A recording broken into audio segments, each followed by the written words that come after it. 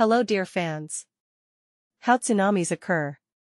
Tsunamis are huge ocean waves that are formed due to the powerful impact of natural disasters on the entire water column. More than 80% of tsunamis occur on the shores of the Pacific Ocean. Instructions. Step 1.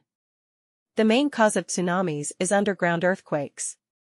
They account for more than 85% of the occurrence of these huge waves. An earthquake on the ocean floor causes a vertical movement of the ground.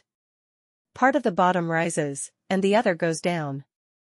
The ocean surface begins to oscillate vertically, trying to return to its original position, which generates a series of long waves. Step 2. Not every underwater earthquake results in a tsunami. The movement of the entire layer of water can be carried out only by a sufficiently strong earthquake with a source located shallow under the bottom. In addition, the underwater tremors must resonate with the oscillations of the waves. Step 3. About 7% of tsunamis are caused by landslides. Often an earthquake leads to a landslide, and it already generates a powerful wave. An earthquake in Alaska in 1958 caused a landslide in Lituya Bay.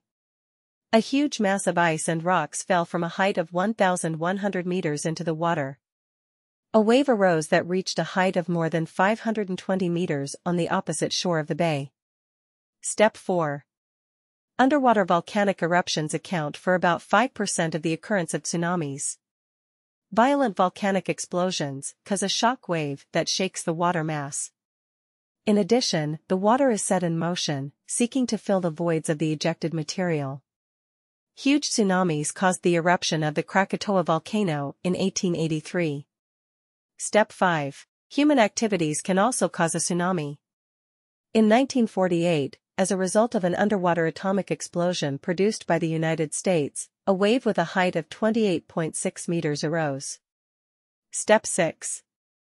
The fall of a large meteorite into the ocean can also cause destructive waves. Step 7. Waves up to 21 meters high can be generated by hurricane-force winds. However, they are not tsunamis, since in this case, there is no movement of the entire water layer.